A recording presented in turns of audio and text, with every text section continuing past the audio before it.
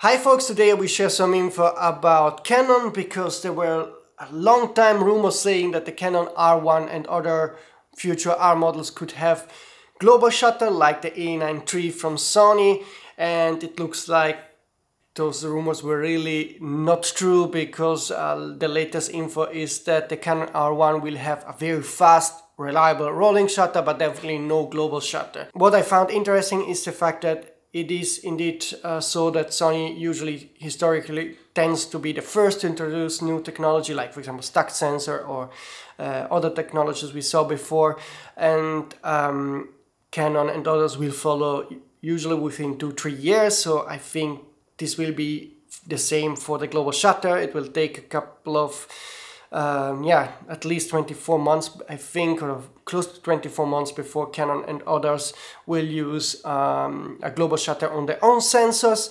And I told you also in my previous video that it's likely that the next video-oriented camera from Sony will have global shutter. And I'm also wondering, trying to figure out if the A7S III successor will have global shutter or not.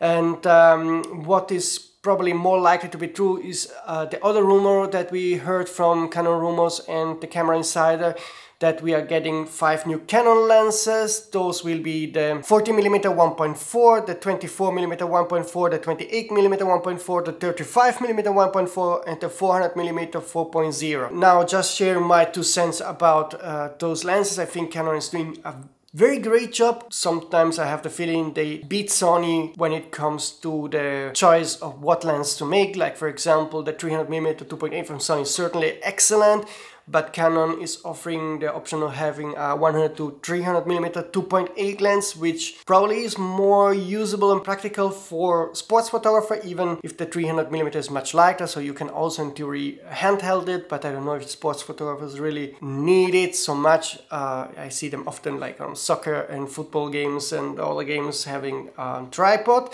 so I wonder if they would prefer to have a 100-300mm Sony 2.8 lens that would be that would fit on the A9 III. Other lenses that I like from the Canon lineup are the 85 1.2, their 2.0 zooms. There I see a small advantage for the Canon R system. To wrap it up, the Canon global shutter is not coming anytime soon, while Sony is certainly going to implement it on a video-oriented camera that is coming probably around January, maybe on the A7S IV that could be announced the first half of 2024, while on the lens front Canon is really pushing hard, and Sony has now to catch up with some of the focal lengths and that are available in the Canon lineup and not available in the Sony lineup. So I'm crossing my finger that Sony will indeed make a 85 1.2 GM, for example.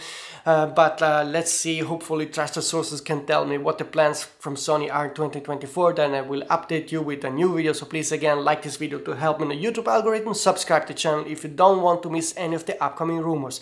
See you soon.